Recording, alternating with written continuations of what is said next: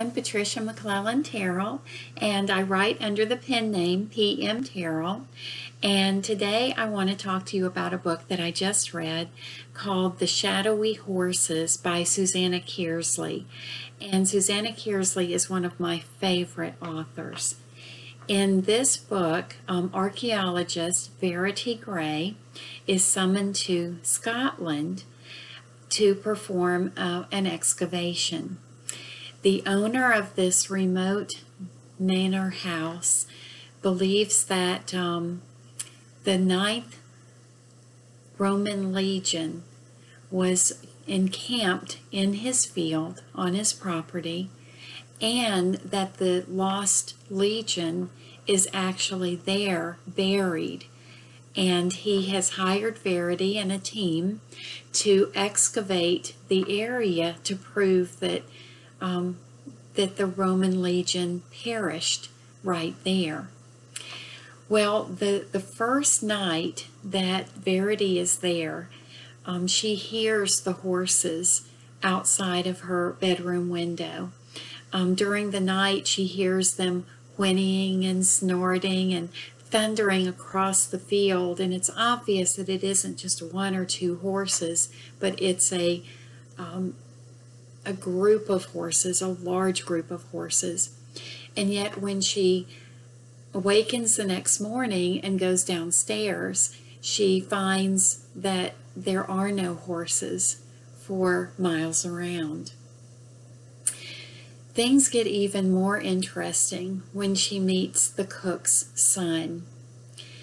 This little boy has paranormal gifts, which I've since come to find that that in Scotland it's just a matter of everyday occurrence, I guess, for them. That the people believe in these abilities to see those who have gone before, the ghosts or the phantoms of those that once were. Where in America, there's tends to be less of that for some reason. And Verity, being English, is trying to logically explain away this boy's paranormal gifts. He can hold an object, for example, and tell when it was used and why it was used, and how it came to be in the field.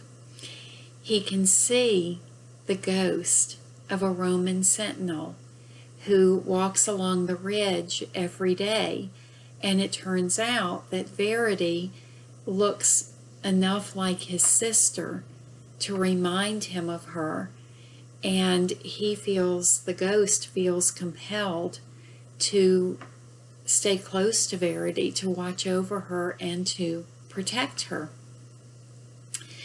And the little boy can also at times be almost consumed by some sort of a ghostly presence or something on the other side, so that he doesn't remember what's happened, but clearly he was possessed in some way.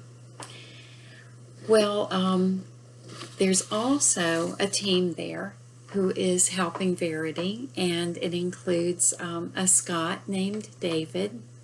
So in addition to her work, living in this large remote house while she's working, and the ghost, there is also a romance developing between her and this Scot.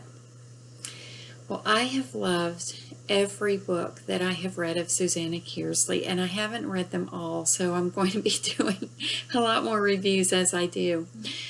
But she reminds me of why I fell in love with writing.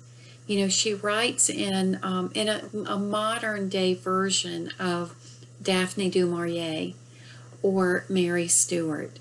So if you enjoyed those books when you were growing up, I think that you would absolutely love her books.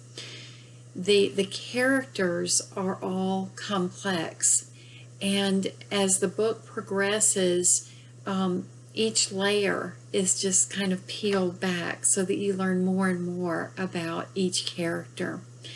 And the setting is just so exquisitely written that, there were scenes where I could smell the heather in the field, or I could